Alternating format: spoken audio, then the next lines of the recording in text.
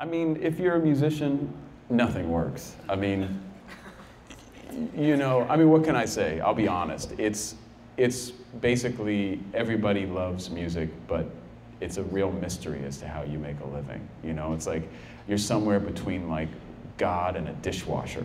You know what I mean? And the actual nuts and bolts of making a living as a musician, because our society is, especially the music portion of the society, it's geared toward marketing mediocrity. And I don't mean that in a point of like, I mean it mediocre in the actual like Latin sense of the word, which means like the common middle, and that's, marketing mediocrity is like the easiest thing to do in a lot of ways. It's easy to be a very mediocre musician if you have a lot of money behind you and you can, paper the marketplace, so to speak. If you're striving towards excellence, it's like one of the hardest things to maintain a career that is an honest career, and I have been in places where, I've been in these massive rock star situations and, things like that. But when you actually do the math, number one, the scene was lacking. Those aren't really the coolest people to hang out with, to be totally honest. Those are usually the people you want to avoid after about 5 minutes, and all their hangers on. And if you're not the guy, you're not making any money doing that. So early on I was like, okay, I need to disabuse myself of that notion, and I've seen these people go up and come down, And basically what it came down to for me was like, what are professions that I respect and what do they make? Well, school teachers, professors, not a doctor as much, because I'm not thinking about making that much money, but like,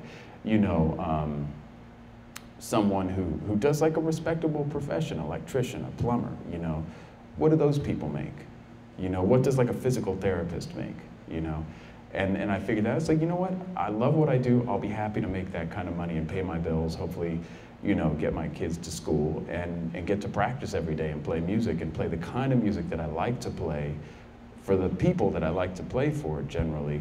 And then I realized I just came to the point, like, you know what, I'm doing exactly what all of my idols did. They all got in a car and drove around and played gigs on their own terms, People don't realize, like John Coltrane, you think of A Love Supreme, wow, the seminal record, blah, blah, blah, blah. He did that record in like 3 days, got paid $240, put all of his equipment in a station wagon with his band and drove to LA from New York for a 1-week engagement.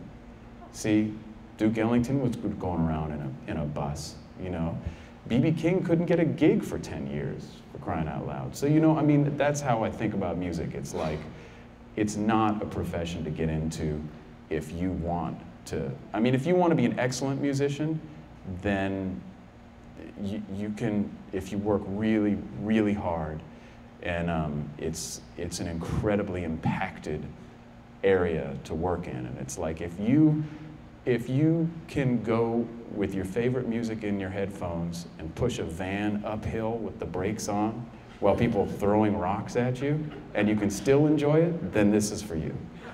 If it's not, then don't do it. Just don't do it. But I say that not in any negativity. I'm just saying that you have to have that in you, and it's no fault of yours if you don't. That's totally fine. That's totally okay. But it's just a lot of work. But on the other side of it, you do what you really love and you really have a calling for, and I think it keeps you young,